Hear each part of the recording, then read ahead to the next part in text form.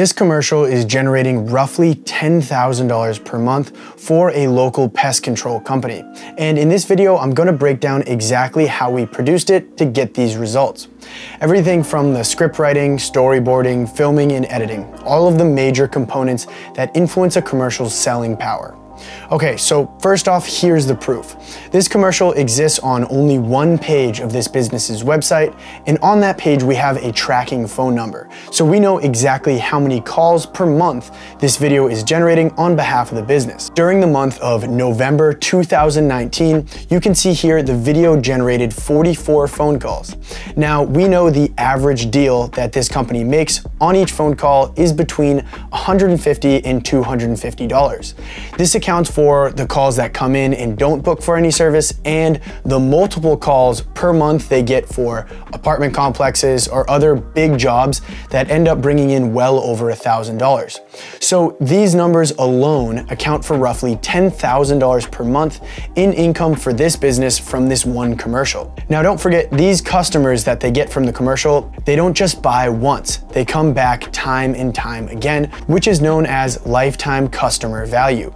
So not only do we get the immediate sale, but the commercial also helps this business generate lifetime customers, which is one of the most valuable assets any business can have. So as you can probably see by now, this commercial has been an awesome investment for this business. They paid about $4,000 to produce it, which was a really fair price because it wasn't a huge project by any means. I spent some time performing market research. I spent about 2 hours developing the messaging and actually scripting the commercial. The entire shoot took about 4 hours, and since I did a lot of the heavy lifting in the pre-production, it only took me about 2 hours to edit it. So at the end of the day, this was a win-win offer for both parties.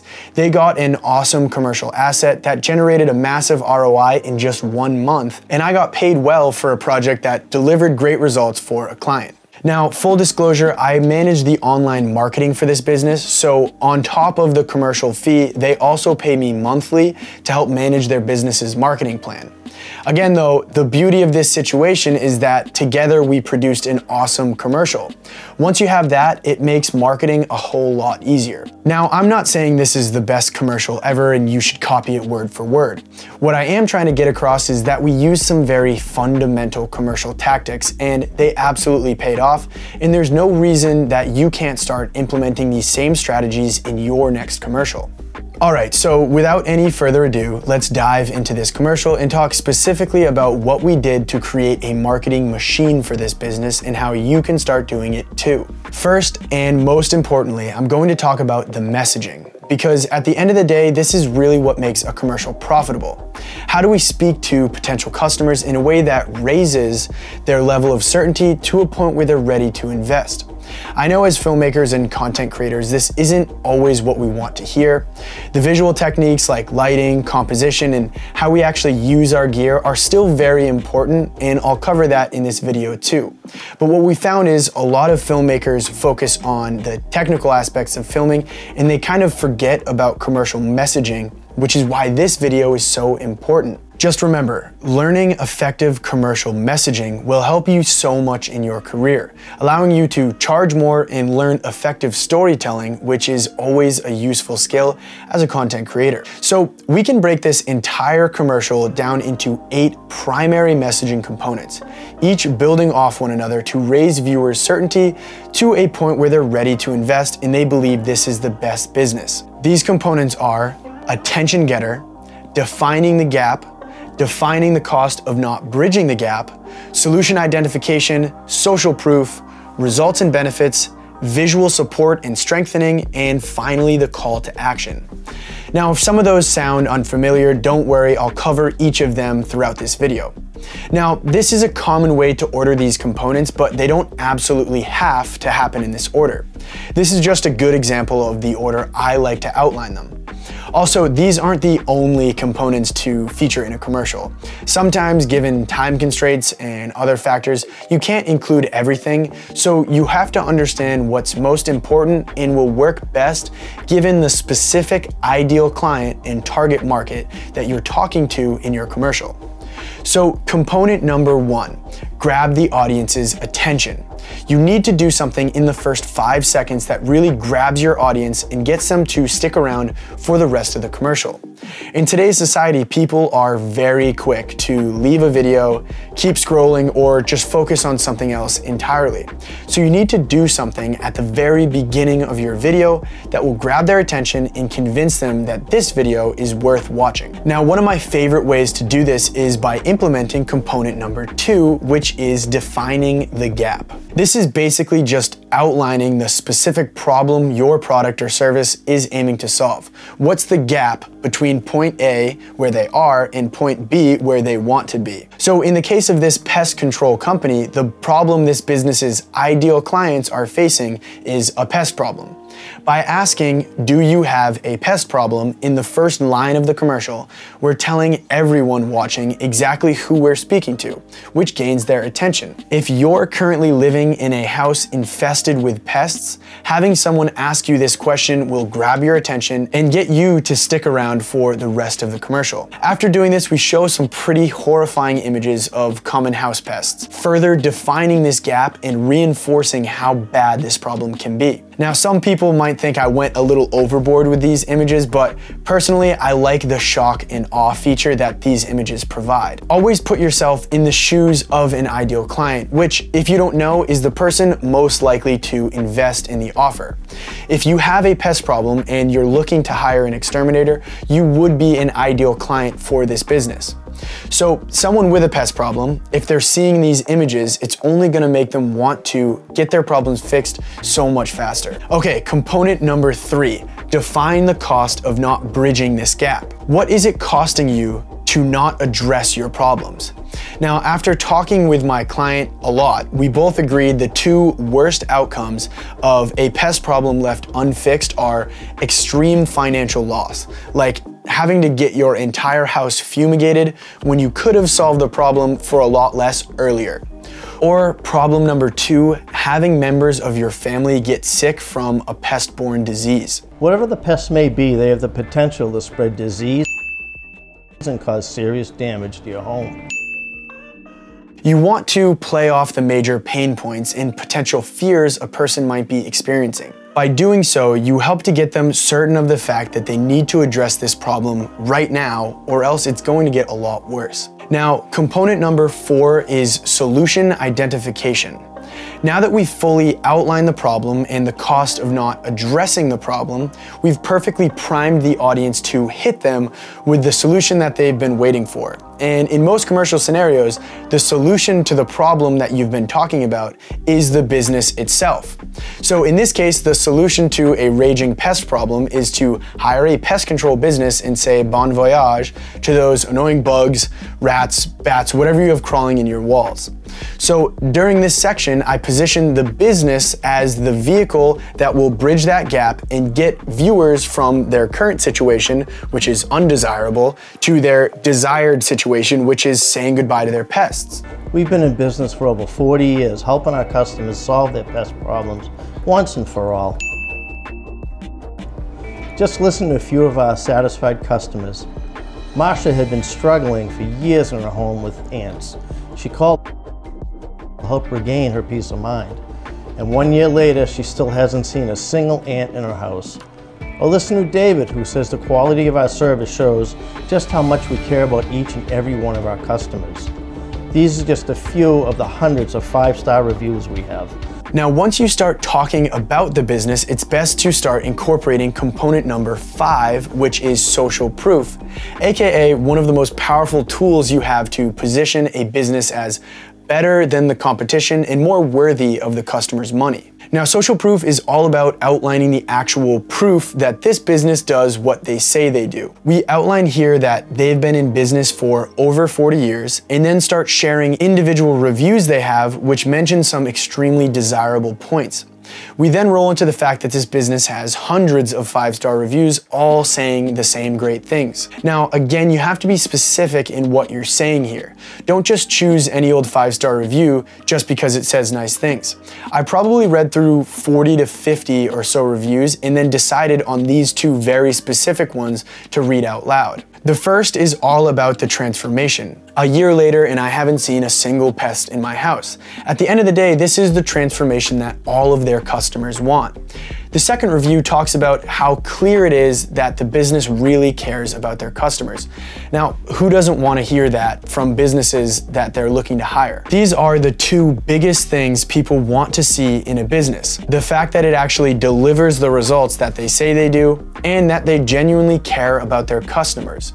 We always want to position the business we advertise for in this way. It helps build trust between the business and their potential customers, and at the end of the day, trust is one of the most powerful things we can build. Now, we've already done a great job solidifying just how awesome this business is, but it's time to keep going further, which brings us to component number 6, which is the results and benefits. This is when the market research really comes into play. I talked to several homeowners, commercial property managers, people who have hired pest control businesses in the past, and most importantly, I tried to put myself in the shoes of someone who would hire an exterminator or a pest control business. I asked what their biggest concerns were, what they would want in a pest control business, and the answers were pretty straightforward. Easy to work with and schedule appointments, showing up on time, treatments that actually work, personalized solutions to their problems, and then a huge one was treatments that are safe for families and animals. I'll roll the video now and you can see how I quickly touch on all of these points. From hassle-free appointment scheduling to prompt and effective treatment, we are committed to providing the highest quality services to our customers. We offer personalized solutions for your problems, such as organic treatments that are safe for you, your family, and any pets you may have. Having been in the industry for so long, we've seen it all and we know how to fix it all. It's so important to actually do market research beforehand because you may not know exactly what people are looking for. Luckily enough, I've never had to actually hire an exterminator before. Hopefully I'm not jinxing myself right now. But what that means is I don't know exactly what people who need pest control are looking for outside of being cost effective. It makes so much sense, but I never would have thought to talk about the fact that their treatments are safe for animals, and that's something that almost everyone said. Because everyone said this, I made sure to get a shot of the dog and talk about how their treatments were safe for animals. The main takeaway here is to do some market research, ask people what they're looking for, and include it directly in the video. Answer common questions in the commercial, which will save the business time by not having to answer them down the road. Now, component number 7 is the fun one for us video creators, and it's visual strengthening. This is our chance to showcase our skills as filmmakers and reinforce the content of our messaging with powerful visuals. So what do I mean by this? Well, for instance, rather than just talk about how the treatments are safe for pets, I went out and actually got a shot of a dog, which strengthens the messaging. This is true for the entire commercial. I could have just sat the business owner down and had him talk into the camera and call it a day. But instead, I tried to take every chance I had to get additional B-roll footage showcasing exactly what we were saying in the commercial. So visuals of the terrifying pests in the beginning, actually showing the reviews in a cool 3D style, the office manager picking up the phone and scheduling appointments, one shot of the trucks pulling up on time and being greeted by a happy customer. Videos of inspections, treatments being performed, all of these shots help reinforce what's being said in the commercial, increasing the selling power. Component 7 doesn't just take place at one point in time in the commercial, it should take place throughout the entire commercial. The more we do this, the more trust we build and the more familiar the viewer becomes with the business as a whole. I even opted to film the interview portion of the commercial in the main office with the phone staff in the background. It looks dynamic and adds to the organic nature of the commercial. Like, hey, these are the actual people that you're going to be talking to on the phone when you call. The easier we can make it for a viewer to truly visualize themselves working with the business, the more likely they're going to be to actually pick up the phone and call. Then finally, component number 8, yep, that's 8 fingers, is to utilize an extremely specific call to action. Tell the viewer exactly what the next step is for them to invest in this offer. In this case, since I knew the commercial was going to be going on their website and the goal was to get phone calls, I simply had the owner say, "Give us a call today and let us give you the peace of mind that you deserve." Notice how I again throw in the overarching transformation, giving you back the peace of mind that you deserve. I always try and drive home the transformation as much as possible. This is what people really want. So say it as much as possible. Now going back, one thing I would change is I would literally throw the phone number up on the screen, but at the time of editing, I didn't actually have the tracking number, so I didn't put anything up on the screen. But whatever you're telling your viewer to do, you want to make it as easy as possible for them and give them no excuse to not know what to do. If you're talking about a button that they need to click, point to the button, wherever it is, point to it.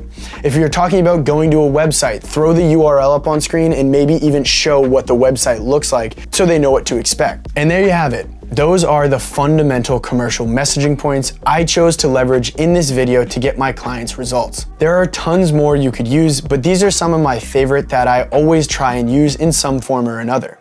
Now, if you'd like to learn more about shooting profitable commercial content for yourself and for your clients, go check out mrpaulxavier.com/videos that sell review sessions, where we have a lot of content aiming to teach you more about just that. Now, moving on, how did I film this commercial? Maybe you like the look, maybe you don't, but either way, just like the messaging used, I stuck to some very fundamental film strategies to film this commercial and achieve this look. First, the cameras. This was a 2-camera setup.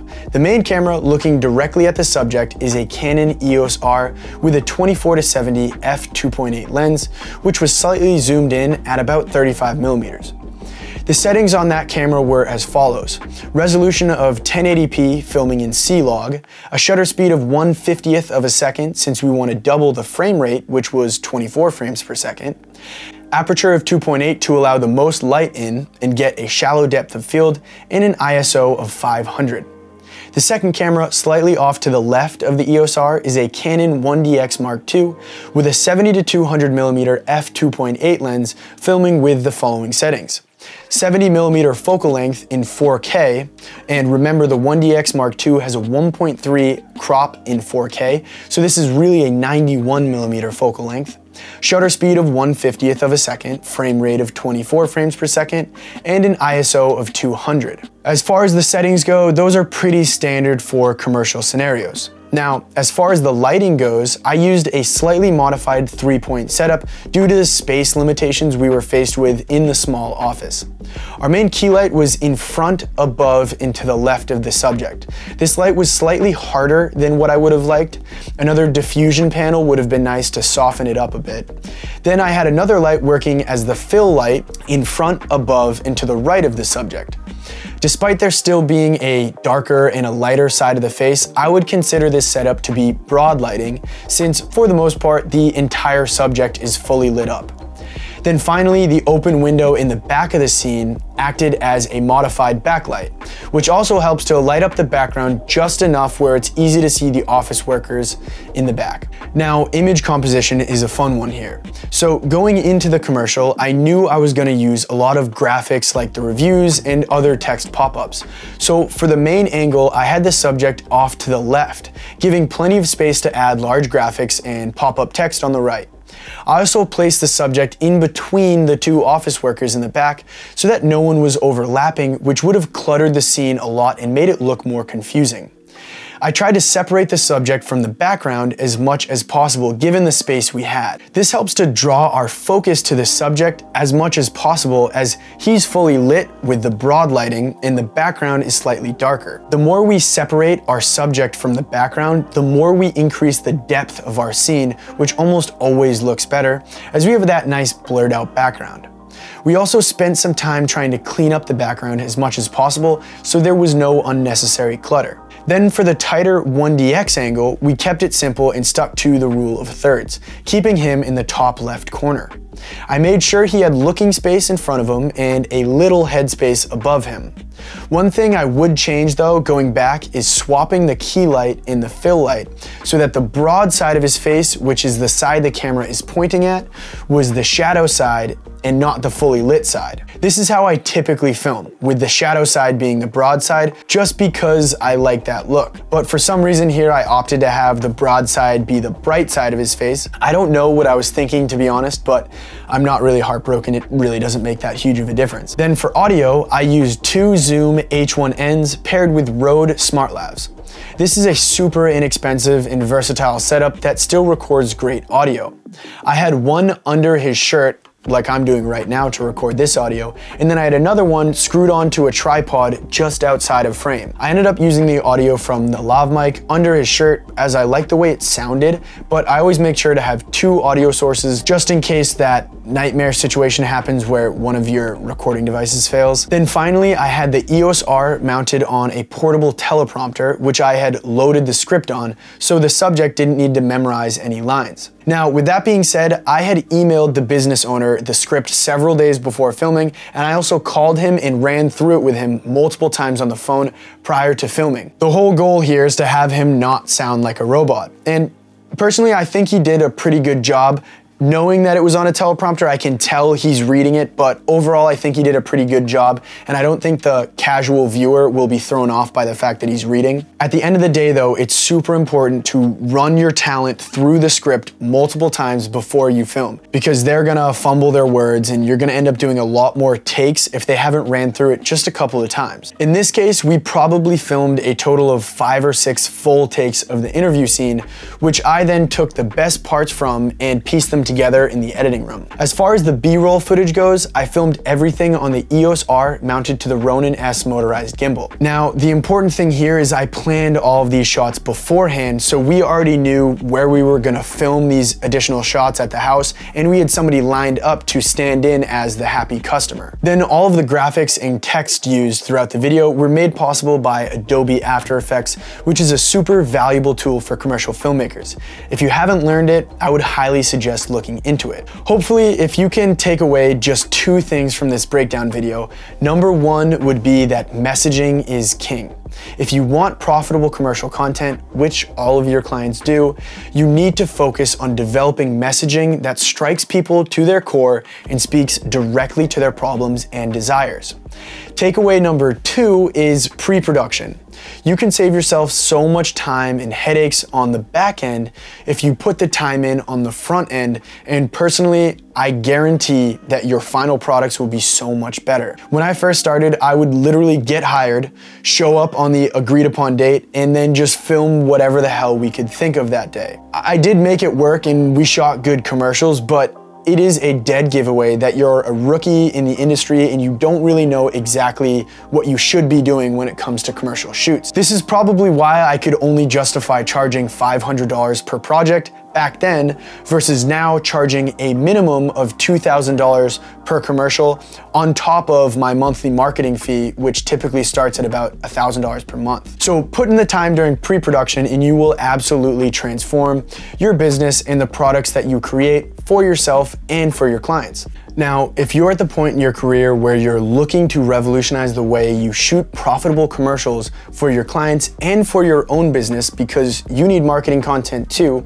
I highly encourage you to look into our Videos That Sell review sessions program, where you get access to our crash course on commercial filmmaking, which covers all of the technical aspects of recording beautiful videos. Everything from lighting, what gear to get, composition, camera settings, all those goodies, you get access to it. You get access to our weekly commercial review sessions and our weekly Q&A calls where you can ask 6- and 7-figure filmmakers any questions specific to you and your business.